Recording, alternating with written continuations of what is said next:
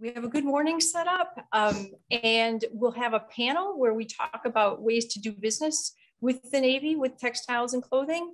And then we'll have a Q&A period, and we will have a special guest of retired Rear Admiral Robert J. Bianchi, the CEO of NEXCOM, who will speak later in the day.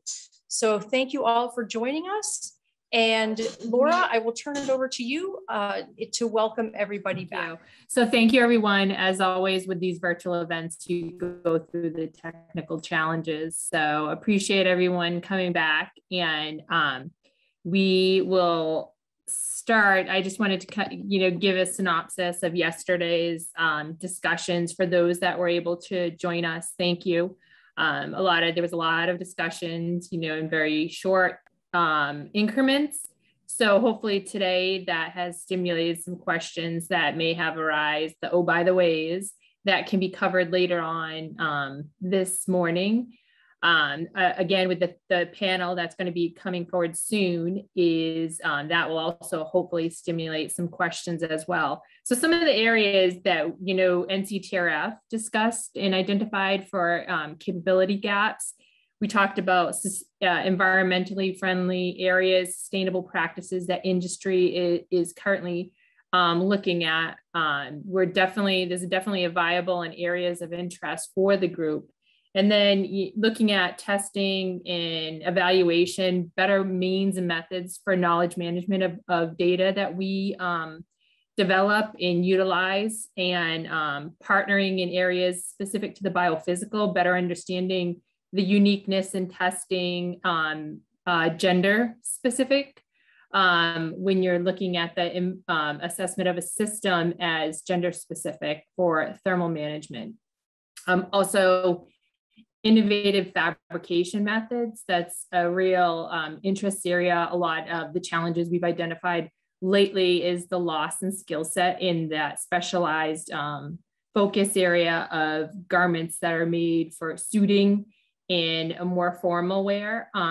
It's not just as simple as doing a straight stitch. It's really a capability that's developed over time, and it seems to be diminishing within the United States. In sizing practices, a little better understanding of industry or developing better practices in regards to sizing and the use of sizing in means and methods with which we can streamline development of uniforms. And then there are a multitude of other areas that we had briefed that will be available with the slides and the recordings that will be accessible later after the event. And then also you can't forget the North Carolina Military Business Center and the 401 Tech Bridge, who provided a great overview of their support and their efforts and mission that really help to transition for these small businesses in industry into the federal defense, and partnering, collaborating to really help and aid the Department of Defense and our mission set. And then, of course, we covered overviews of NAVSUP, NCTRF, NEXCOM, and just giving that holistic understanding of how all the organizations work together to really bring the requirements forward to meet the Navy objective of streamlining capabilities and readiness for the warfighter. So one area that did come up too as well is that recruitment challenge space in the industry of clothing and textiles is really getting that skill set that seems to be diminishing. I think I was in a forum I think it was a FedTex forum, where an individual was briefing, and I apologize, I don't remember his name, but he's, you're really looking to bring textiles, the coolness back to the textile field. So I think that really is not necessarily coolness, but the factor of the interest area and the knowledge base of, what the science and the technology that's behind textiles. And I don't think people, like I had talked yesterday and a few of us had, in regards to, you don't learn this in school. So that's a real interest area for, I think, all of both NCTRF, NEXCOM, and such as individuals having that understanding. So again, thank you everybody for returning, and we look forward to the discussions this afternoon and the one-on-ones that we will have later. Greatly appreciate the panel members' participation, Rich Hannibal and Chris Espenshade. And again, Mr. Bianchi, keynote speaker. It's always a pleasure, and I look forward to hearing from him as well. So thank you, Mary. We can proceed. So for our panel discussion on demystifying doing business with the clothing and textiles for NAVSUP, NCTRF, and NEXCOM, we have Chris Espenshade, who currently serves as the Director of the Office of Small Business Programs at the Naval Supply Systems Command. He is headquartered in Mechanicsburg, Pennsylvania. NAVSUP's mission is to provide supplies, services, and quality of life support to the Navy and Joint Warfighter. And NAVSUP manages supply chains that provide material for Navy aircraft, surface ships, submarines, and their associated weapon systems. Prior to leading NAVSUP's Office of Small Business Programs, Mr. Espenshade spent 12 years as a contracting specialist, officer, and procurement analyst with the NAVSUP enterprise, supporting a number of NAVSUP procurement initiatives and reform efforts. We also have with us Laura Winters, who is the director of the Navy Clothing and Textile Research Facility. In her role as director, she has oversight of the NCTRF mission to maximize the quality of life for Navy sailors through uniform and protective clothing development and sustainment. Laura is located in Natick, Massachusetts, and executes this mission in Natick and Philadelphia alongside a team of 30 highly skilled professionals. Our third panelist is Rich Hannibal, the Executive Vice President, Chief Merchandising and Marketing Officer for Navy Exchange Service Command, NEXCOM. Mr. Hannibal is the Executive Vice President. He is responsible for $2.7 billion in retail buying, advertising, supply chain management, and marketing. And he has more than 25 years of industry experience in areas including creative marketing, consumer loyalty, engagement, product, and brand development. Welcome to all of you today. The panelists are each going to talk briefly about this topic, and then I have some questions for them that were submitted yesterday through the chat and through email to us. So, well, welcome. Thank you. I know, we have a lot of engagement with industry, NCTRF does. And I think this forum is established for questions that can be applicable to understanding how we work with industry. So NCTRF is a support element to NEXCOM and NAVSUP. So I do have a budget, which is direct funding, which is operations and maintenance. And that funding element is really to help in aid in the improvement of the mission area, which is uniforms and general purpose organizational clothing for the Navy. So when we execute these improvements, when we're going out to industry everything that we do is based off of requirements. These requirements come from the fleet, they can come from the CNO, it comes from our customer base. We also have an element with which we provide the support and the expertise to other DoD entities as well as Homeland Defense entities, where we help to facilitate their uniform clothing and textile area. So on how we execute that is they fund us based on our reimbursable funding, and we provide the level of support that's needed. So in a lot of cases, I will say for a business entity, our funding streams or any inquiries into anything that's applicable for our development will come through betasam.gov, and it will come through in a request for information, or if it's applicable, it'll come through a contract action, which will be executed by NAVSUP. So I really, if individuals don't have access to the betasam, I highly recommend accessing that platform and setting it up. They can get reminders, you can get information.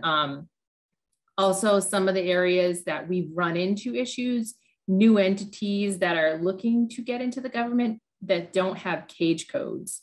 That is a must. So we've engaged, one specific area that comes to mind is we've been working in 3D software. We were working with other customers that we had interests but they were unable to attain a cage code. So that's some of the uniqueness that's a requirement that we need in order for the contract action to occur. Our funding support and such through the R&D will come through the NAVSUP office. So when Chris gets back on, he'll highlight that. And then of course, in the support element, we support NEXCOM's mission as well, which I will now segue into Rich Honeyball. Well, and now go the reverse. We're here to support the NCTRF and the uniform mission. So my background is outside industry, but it is a small world. Actually, back in 2004, I was with Brooks Brothers and had the opportunity to work with NCTRF and Navy Exchange Service Command to help develop the Premier Uniform Collection, which is one of the highlights of my career there. And then several years later, almost 2 decades later, well, no, I guess I'm not doing math, Laura, probably 16 years later, found my way back here to the Navy Exchange Service Command. My role is Chief Merchandising Officer for the retail part, which is Navy Exchange. And then from the Chief Marketing perspective, I oversee all of our brand marketing and all of our enterprise level marketing. But as Laura and I have talked about on the side, we're here to support each other. And we're here to leverage the best learnings that we have from a technical side, from a government procurement side, from a uniform development side, but also from an outside industry perspective. We can take learnings that we have from retail side, partnerships that we have from the retail side, and look to leverage those and vice versa as well. Probably one of the prouder accomplishments that I think Laura and I both have, unfortunately in challenging circumstances, but it reminds us why we're here and why we do love what we do, was the development of face masks early in the pandemic. When the Navy decided, and I believe the date was March 24th, that face coverings was a must, we worked together. On the retail side, we leveraged the partnerships that we have from a domestic capability perspective, existing relationships, and then also other ones that we had from a pure retail perspective, and then worked very closely with Laura and her team to make sure that we were speccing it correctly, testing it, making sure that we didn't send anything that wasn't appropriate. And I think, Laura, if I'm not mistaken, we were able to acquire and distribute the first face masks to the Theodore Roosevelt and the U.S. Navy Honor Guard within less than 4 weeks. You are correct. Thank you. Now, I believe Laura's team was actually instrumental in going and picking up samples and doing a lot of the testing at home when they didn't have access to the labs. So it's a very unique partnership. It's a collaborative partnership. And so to be a part of this and support Laura, depending on what the antimicrobial treatment is, it may be commercially acceptable, or but if it degrades quickly, then it's not something that would work for us. Laura's far more of an expert than I am, but what I would say in support of it is that from an outside perspective, and not NEXCOM, but I'm talking outside industry, when you look at antimicrobial, it's can you market it, and what are the care instructions, and does it really work? Here with NCTRF and NEXCOM, it really has to add value. It has to be effective. It has to test, and it has to stand up to the rigors of how our sailors are actually taking care of their clothing. So it has to mean something. And I've watched that in action. Yes, right. Uniforms and things that get really hard wear. So Chris is back. Can we? We can hear you. Excellent. All right. So let's loop back, and Chris will bring your slides up, and you can talk for a few minutes, and then we'll go back into the Q&A. Okay. Yeah, and I apologize. Virtual events are always fun. Things that worked yesterday don't work today, so I apologize for hitting a little bit of a snag here. But what I thought was might be beneficial for the folks that are on the line, those that are small businesses that have not typically engaged with NAVSUP or have engaged with DoD in general. I thought I'd give a little bit of a quick overview of Naval Supply Systems Command's, our unique contracting authority, what, from a command standpoint, what our ownership is out there for Navy, And then I go through some quick tips on engaging. Hey, I have a product. How do I get in front of some program managers or customers to show off my product and show its capabilities? So first slide you see here is really just a geographical look at what makes up the Naval Supply Systems Command, specifically our contracting authority. So as you can see, we're a worldwide command that oversees the execution of a contracting mission that is both non-appropriated, which would be our NEXCOM partners, and then appropriated, which would be supporting the fleet, Navy supply.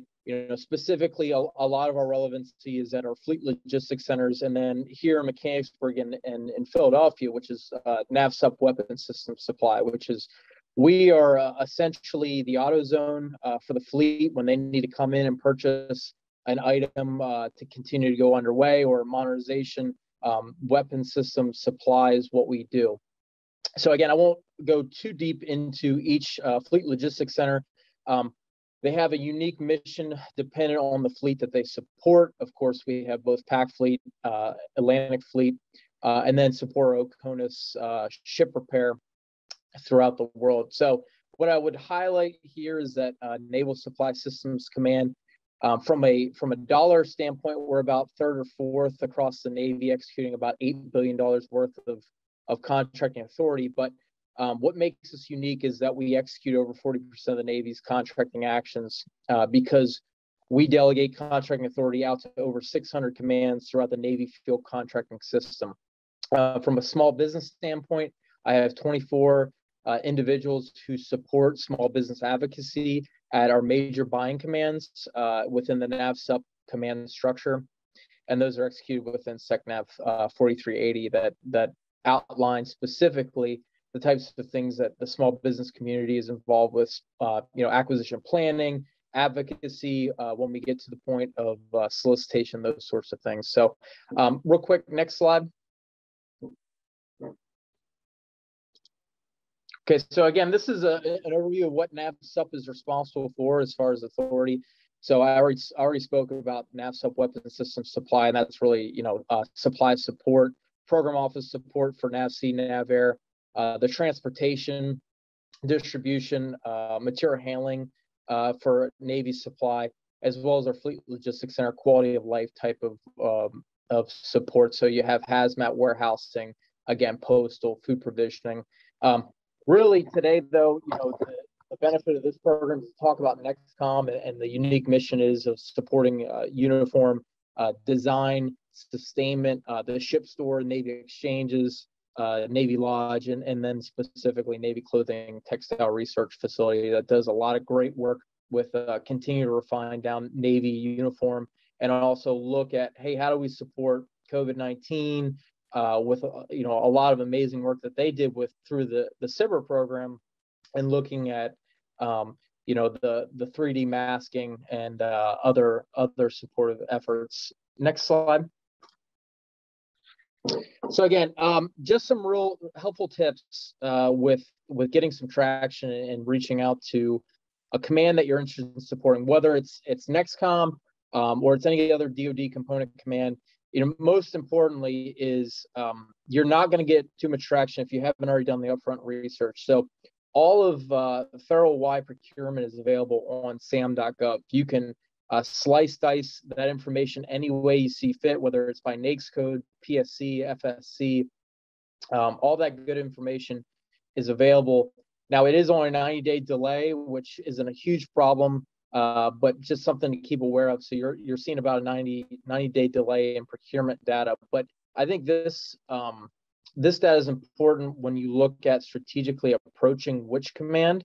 It'll help you kind of get that in mind as far as, hey, these are the commands that either buy the items that I want to sell to the Navy or DoD, or these are the ones that are responsible for oversight on it.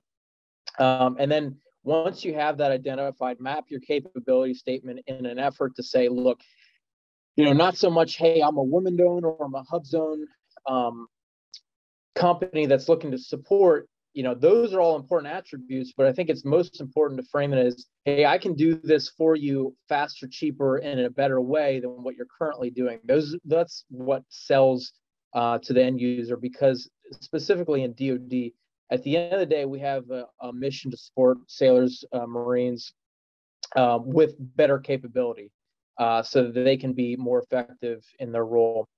The other thing is don't oversell your capabilities. I see a lot of small businesses that they kind of drown in opportunity. So they get a really big contract, it's really exciting, and then they can't deliver.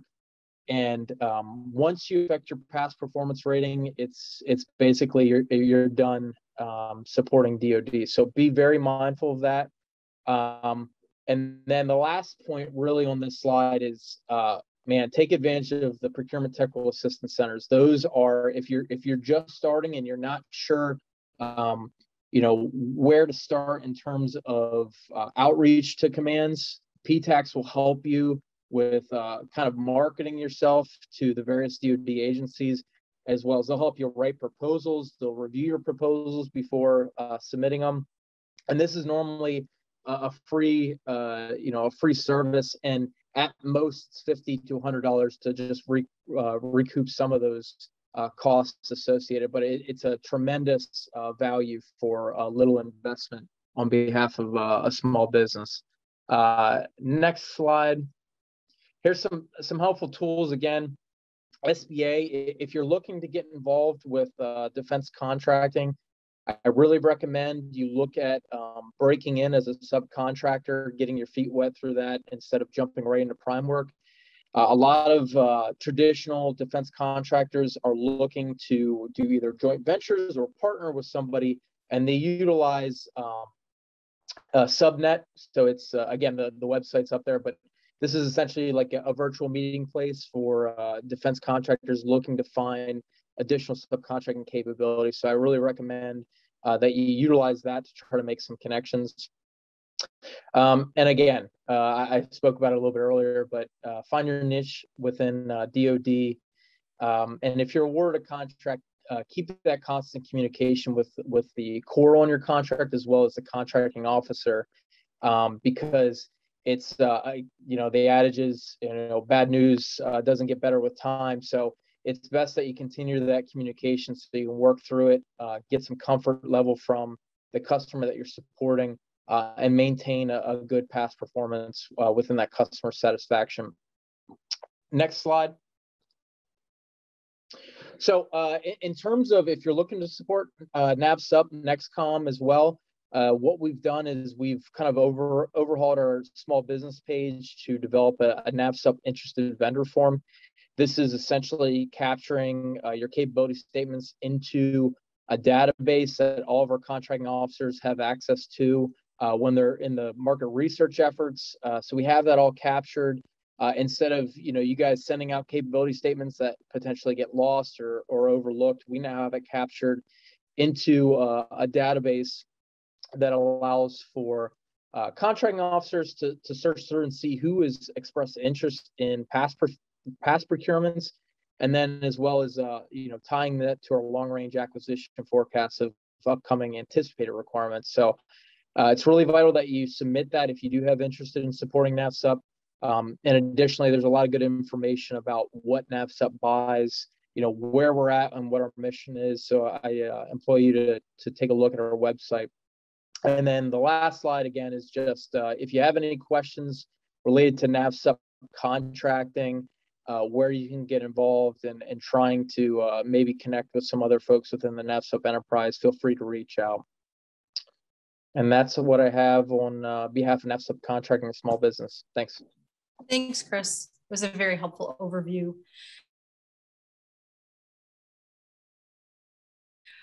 So bringing back that just came in, does the Navy have a list of prime contractors that they provide to the small business community?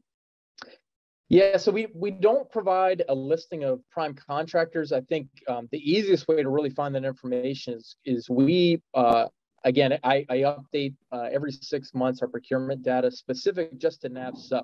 Now you can see Navy-wide by going to Department of Navy, Office of Small Business Programs. They have what does the Navy buy? And then it'll have procurement data, you know, the awardees information on there. So if you wanted to do reach out to them, you know, one-on-one to say, hey, you know, I know you do this work on behalf of the Navy and I'd like to support you as a subcontractor, that's also another opportunity. And then if you want to see across federal procurement and not just Navy, but if you want to see any of the other services procurement data, you can pull that directly off of sam.gov. Great, thank you. I would say on one of your slides, you called out the PTACs, which provide an excellent service to help companies navigate a lot of this and work through the questions and have a great understanding of the applications. Another resource to reach out to is Naval X has started the Tech Bridge program. There are 16 or 17 Tech Bridges in the US and London now, and they also are working with that's a Navy organization that is helping to draw in more small businesses to help specifically with R&D. And if you can email me if you'd like to be connected into the Navy Tech Bridges. We're 401 Tech Bridge. We are an independent nonprofit, not part of the Navy Tech Bridge, but we do support the Navy's Tech Bridge in the Northeast Tech Bridge here. And we do a lot of work of trying to understand companies' technology and their R&D capacity, and then finding the resources within the Navy that they might best match with. So there are federal and nonprofit organizations that are helping to support and can help work through you. I think a lot of small businesses don't realize that, that a lot of these resources exist and they really want to help you, and that you shouldn't hesitate to reach out to them in order to let them help you make connections into these opportunities. So for the next question, we have, let me see, if there's a new uniform coming out, how will the industry be made aware of the opportunity for, so that they can get in at the beginning of the process as new uniforms are being developed? That would be me. So new uniforms, there's multiple forums that we utilize in regards to communication. Again, when I discussed the SAM beta.gov, that's a lot. It's a portal that we definitely use in the manner we use it is we go out with RFIs, so requests for information from industry. Some things that I've seen that have been challenging for us is we go out on an RFI, and when I briefed yesterday, some of the schedule that we have for programs, you know, they extend over fiscal years. So it's not, we'll look at something and then it may not meet requirements. It really does benefit industry to maintain awareness of what that original request, and if there is a period of time in which they're doing development as well, even if they can't meet our request as documented, but they might have a capability in the years out, or there's a means or method that they might need assistance to further refine that capability.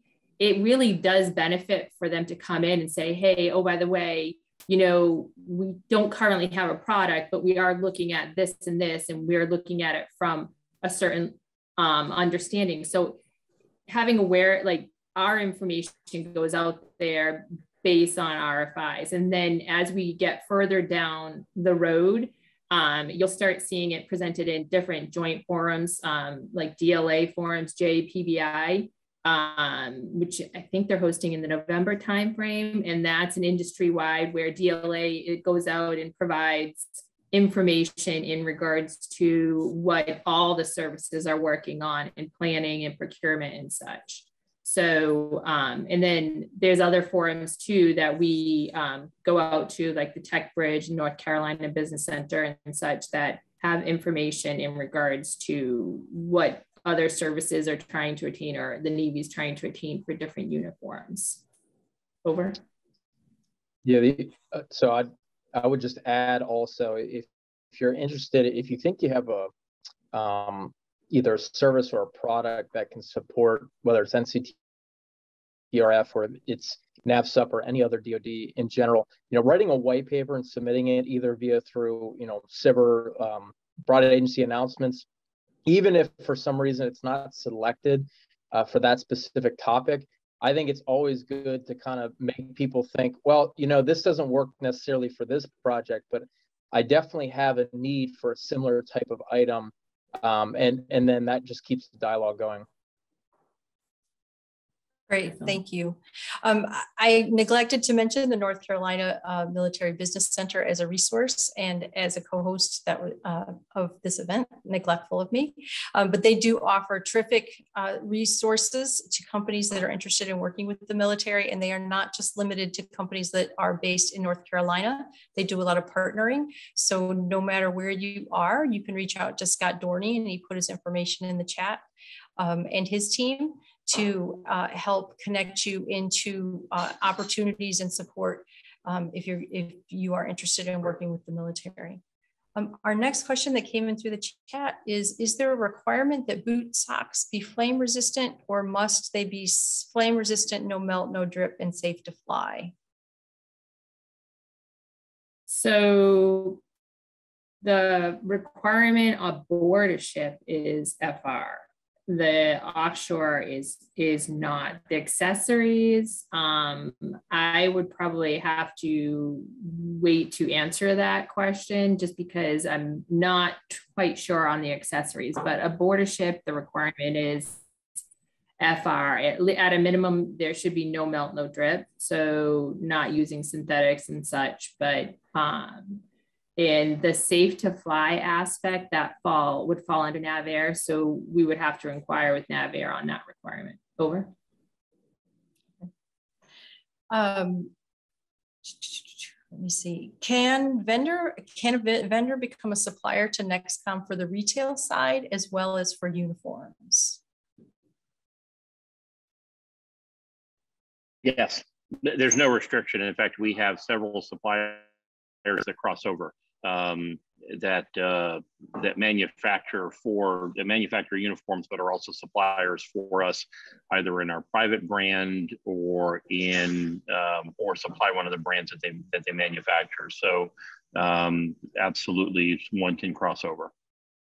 Okay, and I know that you had talked about a gap yesterday with sewers, where there just isn't a lot of that talent left here anymore, or there's a dwindling amount of talent there. What other gaps do you see in terms of both your R&D needs and your procurement needs?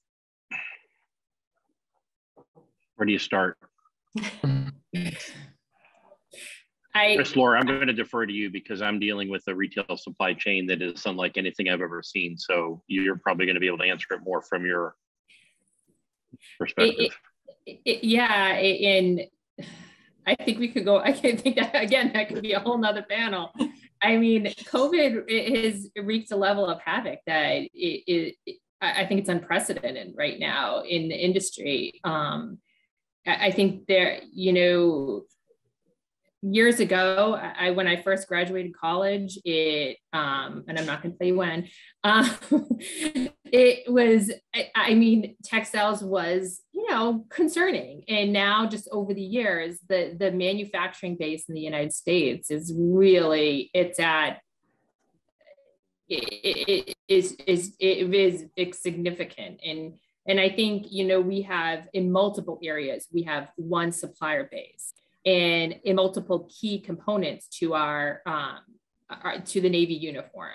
And also, that's why we're always looking to see like areas that we can maybe novel manufacturing, innovative approaches that, the SIBR program where we, like Chris was saying, put a white paper out there. If you see it, you never know what's going to stick. And things change over time, like, PLM, product lifecycle management systems. We've been looking at it. We've been admiring it. We don't have anything that is set within the services for that product lifecycle management. We're going back to it again. So, and a lot of times the like 3D, looking at it from software and doing patterning and such, like it wasn't there. The market wasn't there before, but it's quickly evolving just because of COVID and the lack of hands-on. We do a lot of fit assessments, and it requires us to put our hands on individual sailors, and trying to draw down on that development cycle is imperative.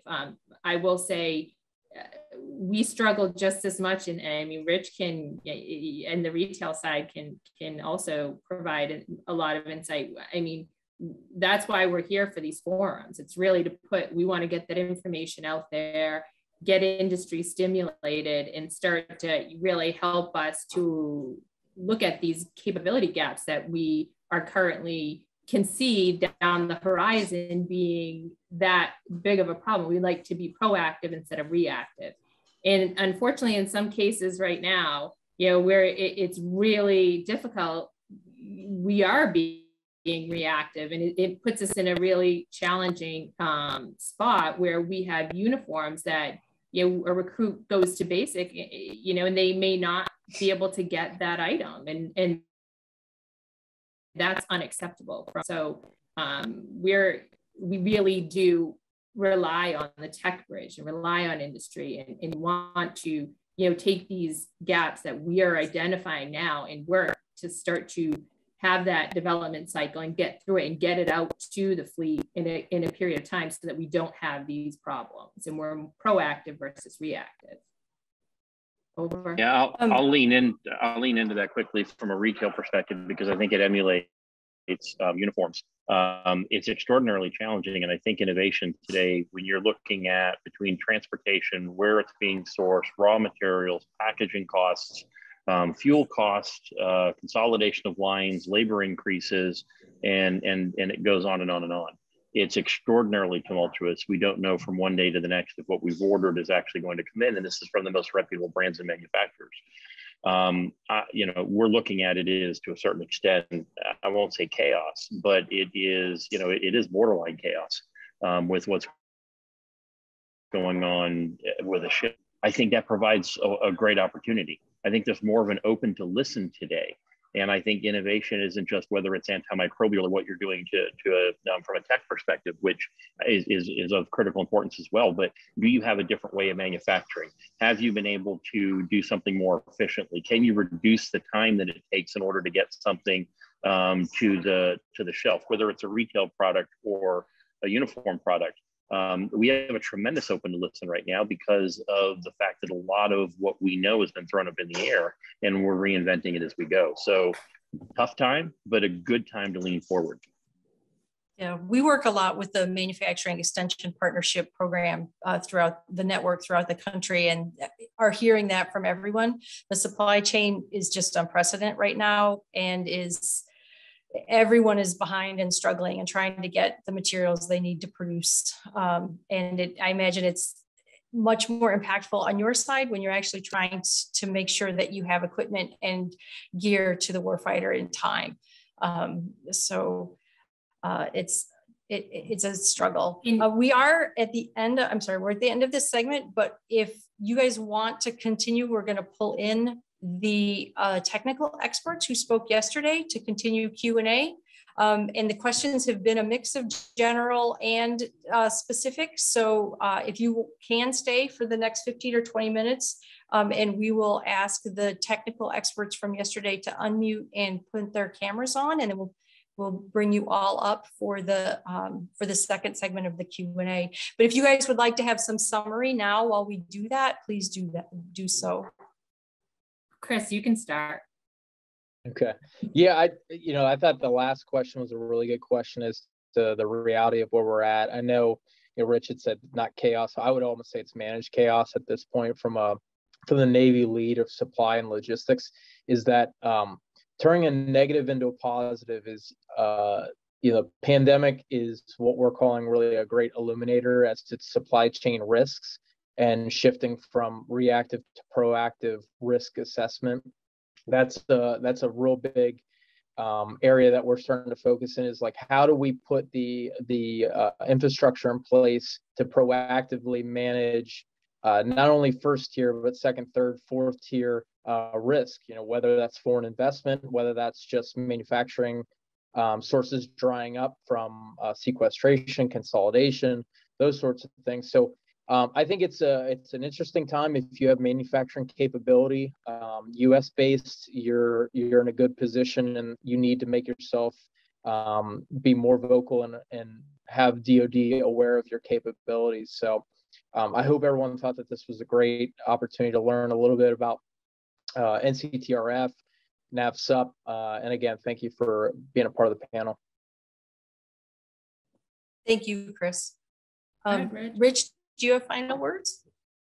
No, I appreciate the opportunity to be part of this. Yeah, it is controlled chaos, and there's if I ever look at the last 16 months and look at silver linings and blessings in disguise, there really isn't one. But I do think I like that the Grand Illuminator. We're learning a lot from it. It's laying bare some of the maybe inefficiencies and things that we've been harboring in the past.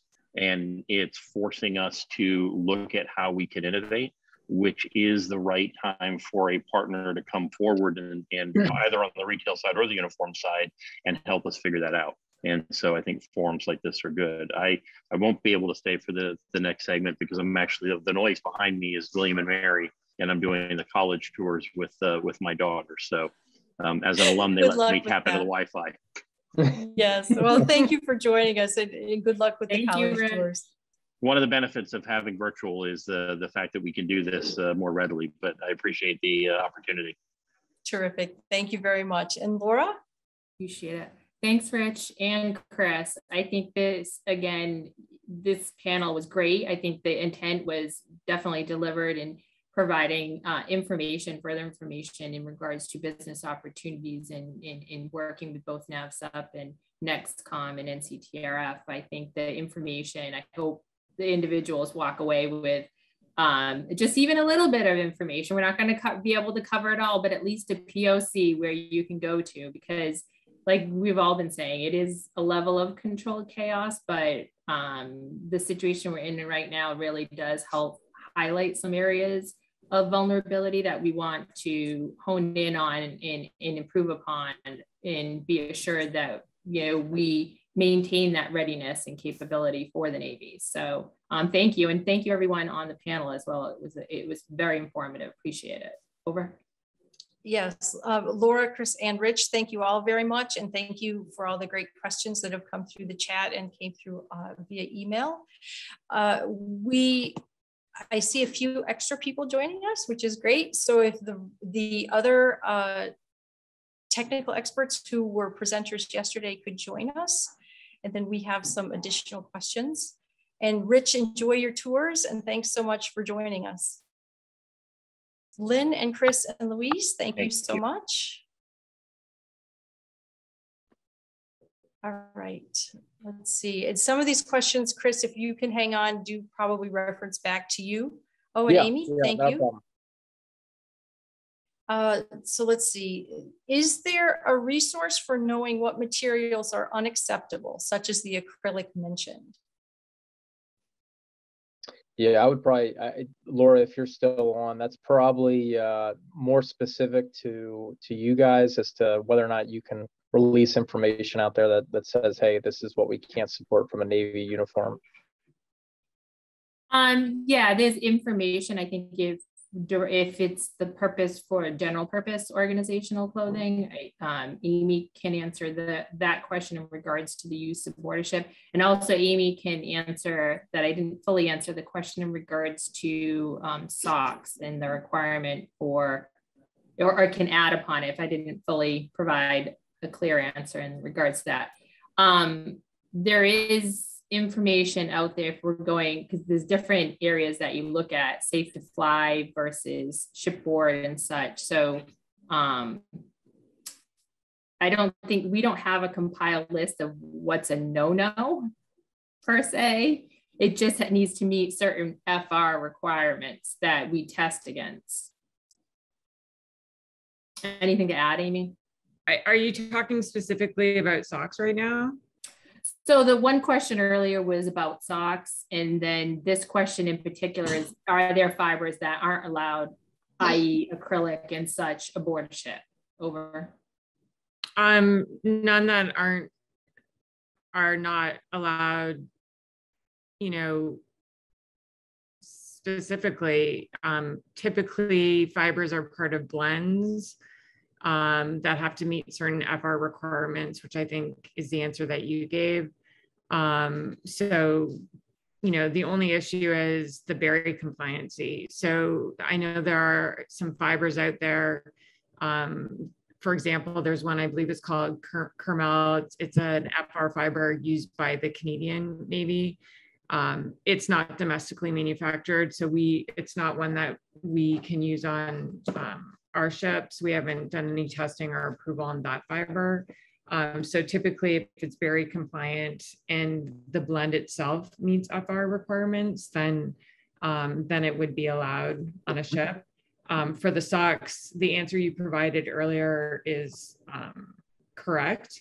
We don't actually have an FR requirement for socks spelled out anywhere, but you know, it has to be no melt, no drip, and you know, meet those requirements at a minimum. But we don't specify, you know, a specific type of sock for sailors to wear.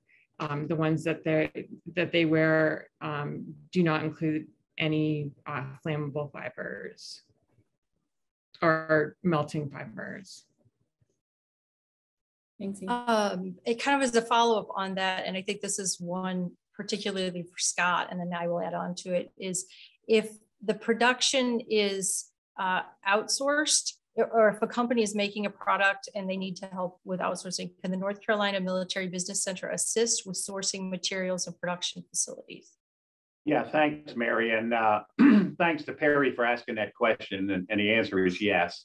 And it's a little longer than that. So the North Carolina Military Business Center, we've got quite a large database of businesses in our state, about 30,000 businesses. Not all of those are textiles, obviously, but we can certainly help with outsourcing of production and supply, certainly across that, utilizing that database. The other thing I would say is here in North Carolina, we have the Textile Technology Center and also the Manufacturing Solutions Center. They're great partners, and they have clients, customers, partners nationwide. So we would certainly refer, get additional input from the Manufacturing Solutions Center and Textile Technology Center if we were looking for a production capability for anybody, a designer that was looking for that capacity. So the short answer is yes, and we will leverage numerous sources to make that happen. And I will add to that there is an MEP, a Manufacturing Extension Partnership Program in every state. And the National MEP Network has a supplier scouting program that is free to companies. You have to answer specific questions and go through the process, and then they send it out through the national network. And the individual state, the expert the person who's the expert on the ground in an individual state will suggest that companies respond, and that is an excellent way to match into suppliers, or when you need fibers or materials or something, components that you're having trouble sourcing, or maybe it's a sole source and you're looking for secondary and backups. So don't hesitate to reach out to your manufacturing extension partnership for that kind of service as well. Let's see here. Is there a way to know whether a concept is obsolete before beginning the research? For example, in protective gear like Kevlar.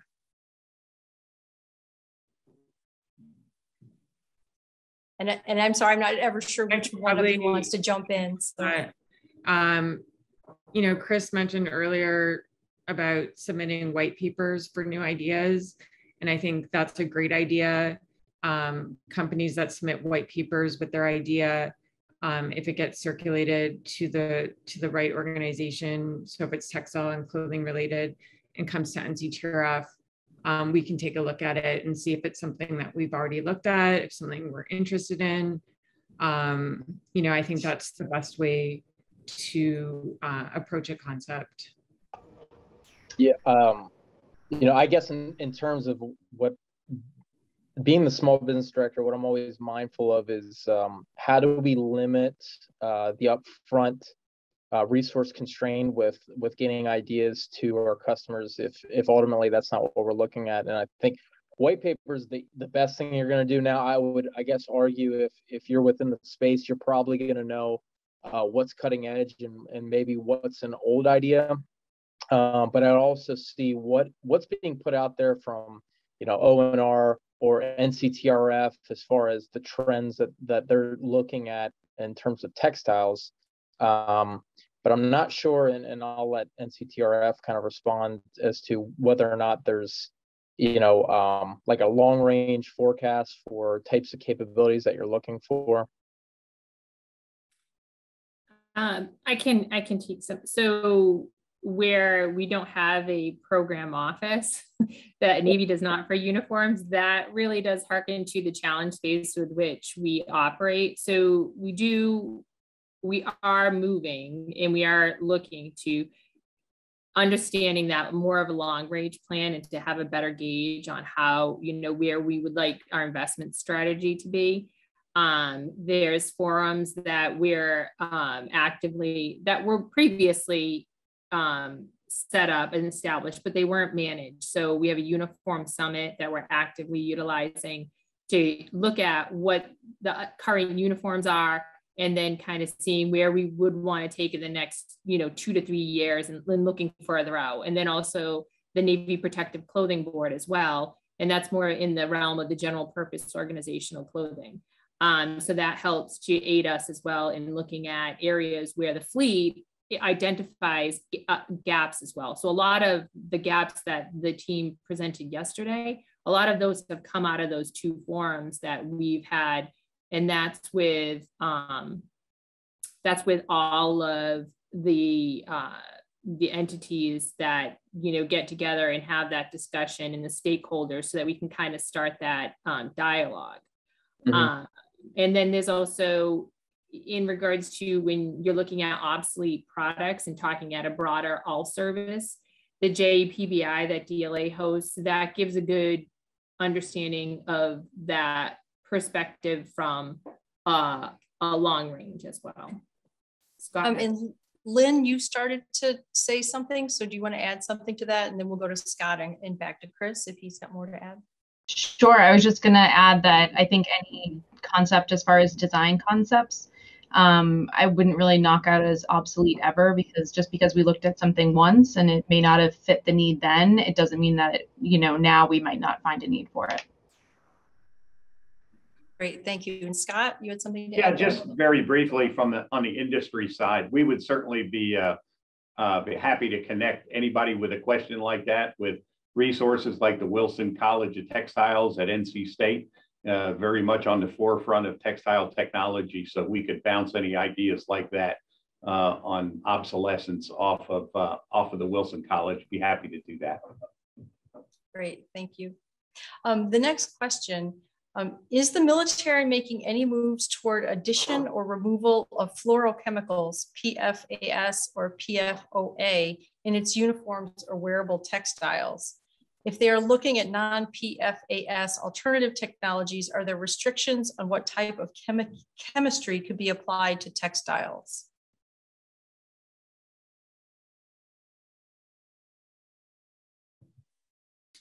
The answer is yes, but I don't have the specifics available. We work closely with FR subject matter experts at the Army.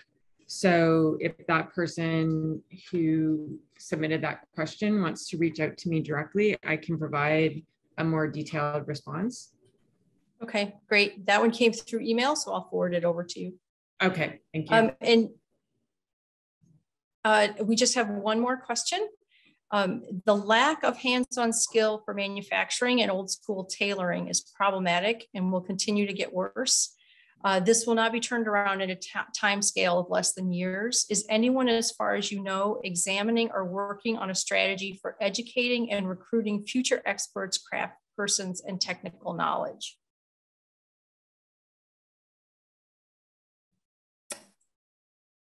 Mary, I can touch on that briefly. And again, our exposure is mostly here within our state, but AFOA has provided a subcontract grant to our MEP at NC State to develop a workforce development program specifically for textiles and advanced textile technology. So it definitely is a workforce focus. It is a well-recognized issue our companies here in our state, I know, are experiencing severe workforce shortages, not just from COVID related, but from the degradation of those kinds of skills and people turning away from manufacturing careers. So I know AFOA is very much involved with this, as is our MEP. It's be doing this regional workforce study and program.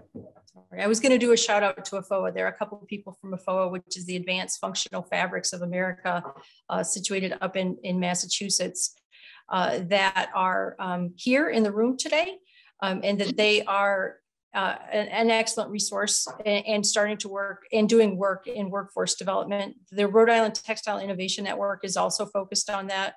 We piloted piloted a sewing program, which has been expanded through a program called We Make Rhode Island in Rhode Island to train people for the industrial sewing workforce. I think that we see the need. I'm not aware of a more national outlook or program that has started to help make sure that those skill sets are taught and expanded. If we need to wrap up, the retired Rear Admiral is in the room, and we would like to move to his talk. So does anyone have any final words that they would like to add to questions that were answered before we move on? I do want to add into that last question. I think that area really is something that's overlooked. I have been, although I am not a good sewer whatsoever, honestly, I will admit that. I can tell you what stitching you should use, what thread you should use, what needle you should use, what type of stitch you should use, but I by far can accomplish that objective. I leave it to the experts. But I will say that skill set, it really is one of those where you start seeing, you go into the carpentry and you go into those areas and it's just a lost art. And those that want to maintain it, the interest is not there. And it's, and Rich got off the line, but one area that, brings to light was they have many tailors that are within the uniform store. And one individual, she's been doing it for, and this is what you'll find in the tailoring industry is that you have this one entity that's been doing it for 40 plus years. And, they just can't do it anymore. And you don't have any of that knowledge transfer per se. And this is a skill. It's kind of, like soldering and there's, I'm sure now Chris can also say as well, like welding, that area where that individuals, the interest isn't there. They want to be in these whiz-bang high-tech areas. So I think in the next few years, like Rich said earlier, we lost one of, our major brand, Brooks Brothers, that was supplying our Premier line. And it's just within the United States, it really is a challenge area in that I think is really being overlooked. And I hope I'll happily work with entities in academia and also, TechBridge and such to really stimulate that area. I'm very much interested in that area. Over. Yeah, that'll be a good follow-up, I think, from this is a longer conversation about those needs. Yes. All right. Well, I want to thank you all for participating. We are very thankful that you are all here, and we appreciate your participation yesterday and today. And we are going to just take a second to switch back into slide mode. And next up, I would like to introduce retired Rear Admiral Robert J. Bianchi, who is the CEO of NEXCOM. He is in his position, he provides leadership and management oversight of the $3 billion annual worldwide operations of Navy exchanges, Navy Lodge ship store programs, Navy uniform program management offices, Navy clothing and textile research facility, and the telecommunication program office. Bianchi is NEXCOM's first civilian chief executive officer. He joins the command after retiring from the U.S. Navy with more than 29 years of service as the Navy Supply Corps officer. While in the Navy, he served in various senior leadership positions, including Assistant Deputy Chief of Staff for Fleet Readiness and Fleet Supply Officer, U.S. Fleet Forces Command, Commander Navy Exchange Service Command, Deputy Commander for Aviation, Naval Inventory Control Point, Military Advisor to the Deputy Undersecretary of Defense, Logistics and Material Readiness, and Supply Officer, USS Harry S. Truman, CVN 75. A native of Vinland, New Jersey, Bianchi attended the University of North Carolina at Chapel Hill on a Navy ROTC scholarship, receiving a Bachelor of Arts degree in mathematics. Upon graduation in 1982, he was commissioned an ensign in the U.S. Navy Supply Corps. He earned a master's degree in business administration with distinction from Harvard University in 1992 and completed the Wharton School of Business Executive Development Program in 2003. Bianchi was awarded the DoD Distinguished Civilian Service Award in November 2019. His military awards include the Defense Superior Service Medal, the Legion of Merit, 3 awards, the Meritorious Service Medal, 6 awards, the Joint Service Commendation Medal, the Navy and Marine Corps Medal, 2 awards, and the Navy and Marine Corps Achievement Medal. In addition, Bianchi also serves as a special assistant to ASD, M&RA for resale transformation. So we're very honored to have you here today, and thank you for giving us a sense of the overview of the future and what is here today. Well, thanks very much, Mary, and good afternoon to all of you. It's great to be with you today. And I understand from talking to Laura that you've had a great day yesterday and lots of wonderful collaboration and idea sharing and so forth. And so I'm very, very pleased to be able to spend some time with you this morning. I want to thank the hosts of this event because without your support, I know we could not have brought this to fruition, and that includes our teammates at Naval X and the 401 Tech Bridge. Your efforts continue to provide opportunities to accelerate the development of advanced materials and technologies. The North Carolina Military Business Center, thank you for providing the Zoom platform and all the support in this critical area. You know, this workshop has certainly brought together some great minds to investigate, develop, and identify new and emerging technologies and concepts focused on improving or innovating military gear, clothing, design elements, and textiles.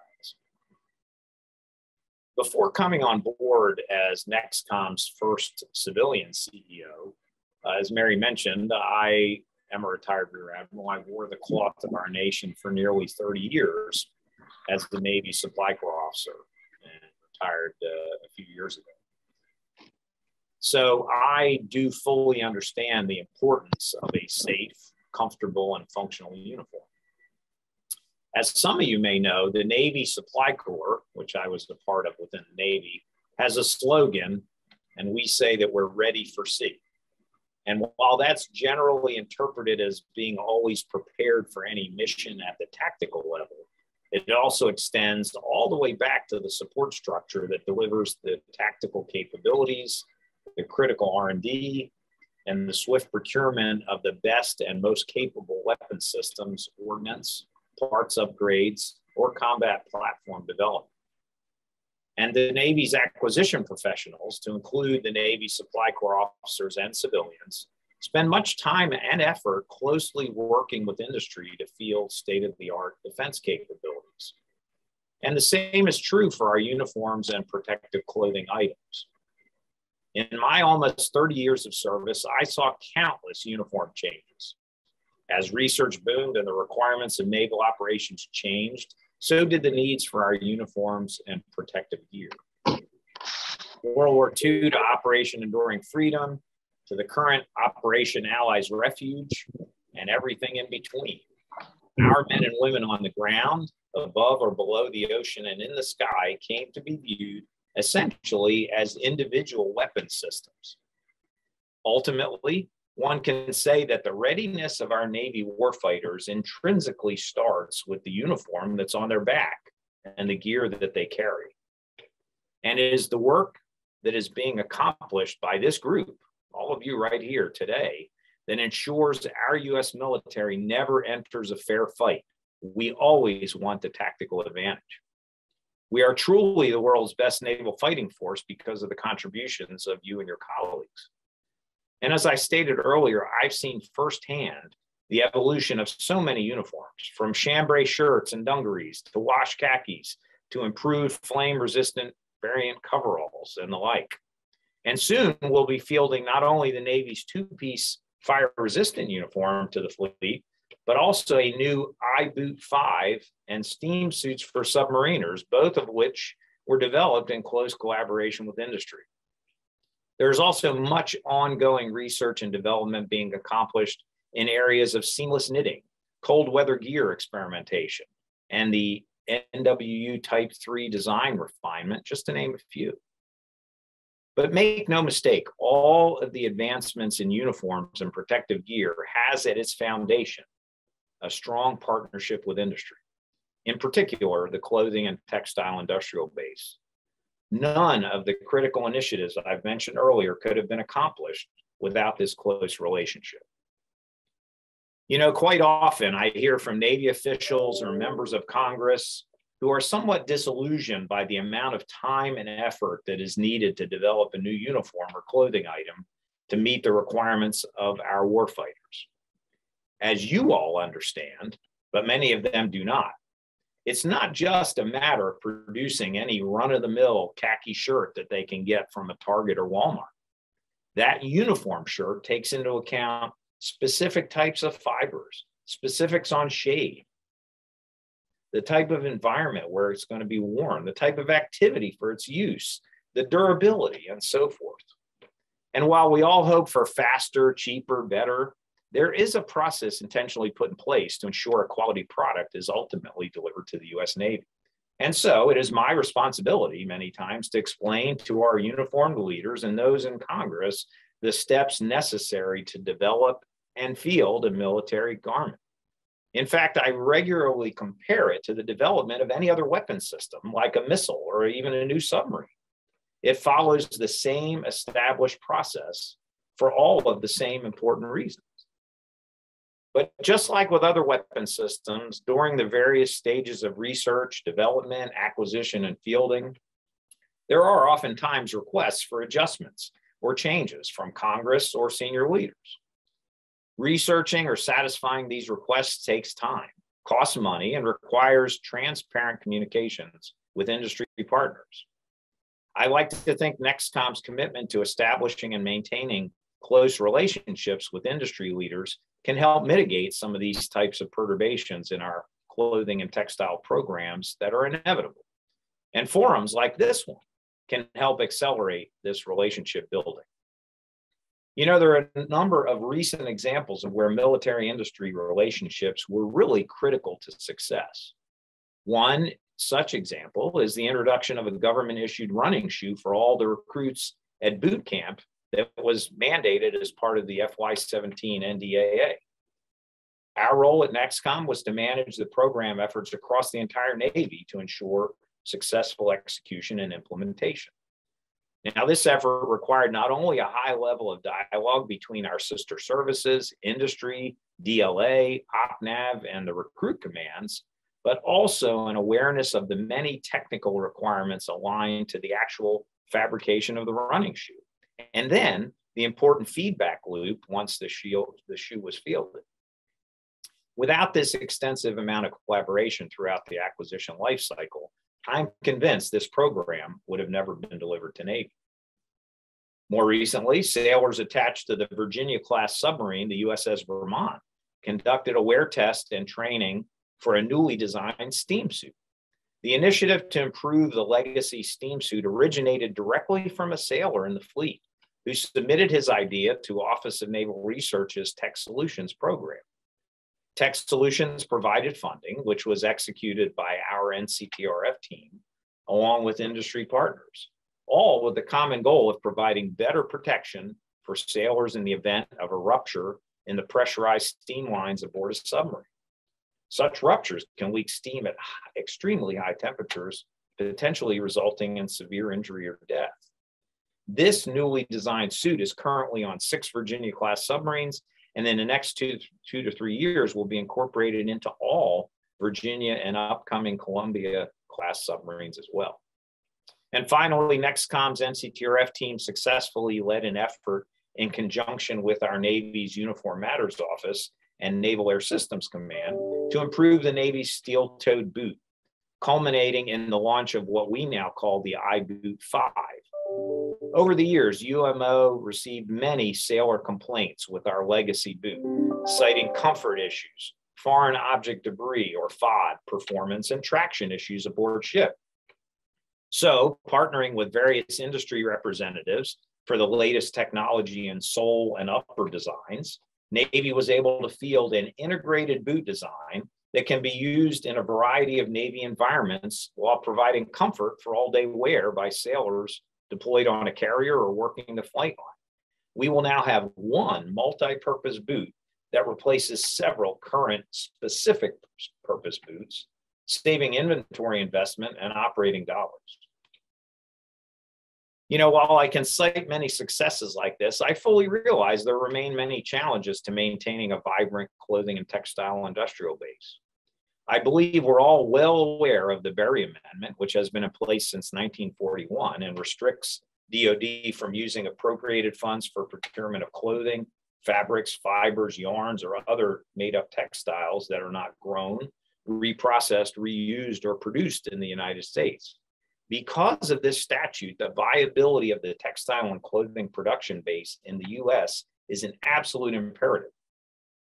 As such, we in the DoD must continually do our part in creating opportunities that support both the large and small businesses that make up this critical component of our readiness equation. Please know that I remain dedicated to fostering innovation and development of new technologies while ensuring our Navy and congressional leadership understand the importance of the textile industrial base to our Defense Department and specifically to the needs of our Navy and our sailors. And I believe it's events like this collaborative workshop which serve an important role in highlighting the importance of building the military and industry partnership. I'm optimistic about the future of clothing and textiles and the role each of you will play in it, whether you represent research, design, testing, commercial manufacturing, or academia. Because one thing I know for certain is that we in the military can't succeed without your help. So in closing, I do thank you so much for having me here today. I look forward to the continued dialogue and collaboration that will follow from this workshop. And as I say to my team all the time, keep charging out there, and thank you for your support. Thanks. Thank you, sir. Thank you so much. Seriously, thank you very much. It was a great opportunity and an honor to be with all of you today. And I really do hope you're able to take away a lot of goodness from this. We're very excited to work with our partners within Navy there at Naval X and innovation in general. We will continue to support our clothing and textile industrial base here as they provide all of these very critical supplies and services to us. So good luck with the remainder of the event here, and thank you all for your time today. And hopefully my comments were insightful and will help further the discussion. But you know that you've got a supporter in me. So thanks very much. Thank you. And you've got a large audience here from North Carolina who are saying go Tar Heels. In the chat. There you go. Yeah. The industrial base is very supportive to make sure the warfighter has the materials that they need. Thank you so much, sir. Awesome. Take care. Everybody stay healthy out there. Thank you. Thank you. That is the close of the presentation today. We'd like to thank 401 Tech Bridge, the North Carolina Military Business Center, NAVSUP, the Naval Clothing and Textile Research Facility, and the Rhode Island Textile Innovation Network. the North Carolina Military Business Service. We appreciate all your support, and thank you for helping us put this program together. Laura, do you have any closing words to add? Yes. Oh, yes. Thank Mary. Yes, this was NCTRF and our first go working with the Naval X and the 401 Tech Bridge and North Carolina Military Business Center, and in a webinar. So we've been working with them, but in a webinar setup. And I appreciate everyone, all the attendees, and it was a great experience. And hopefully those that participated took away, like we said, a little snippet of information that you didn't have prior to the event. And we look forward to collaborating and having further dialogue. Please feel free to reach out to individuals that are within their comms are provided. And if not, if you just have a little question in regards to, you can NCTRF or such, feel free to reach out to me directly, and I can help to facilitate answers to those questions. So again, thank you to the Northeast Naval X in support of the event. Again, the 401 Tech Bridge fielding all my annoying questions and, hey, can you do this? Or do you mind it? Can we do that? Or how are we going to do this? Or how are we going to do that? The North Carolina Military Business Center for setting up this Zoom platform in helping to facilitate and also participation as well. The Rhode Island Textile Innovation Network. Thank you for getting the word out. And also thank you to my team for putting together a very comprehensive understanding of NCTRF and a great demonstration of our capabilities and execution of the mission. So thanks to all. This was a great event, and hopefully this won't be the last. Thank you, Mary. Thank you so much for coming today. We appreciate your time. Over the last couple of days, there's been a ton of information. The program was recorded, and we will send out links to the recording after the program so that you can catch up on pieces you might have missed or follow up on individual contact information that was included in the slides. Thanks so much, and we will close now.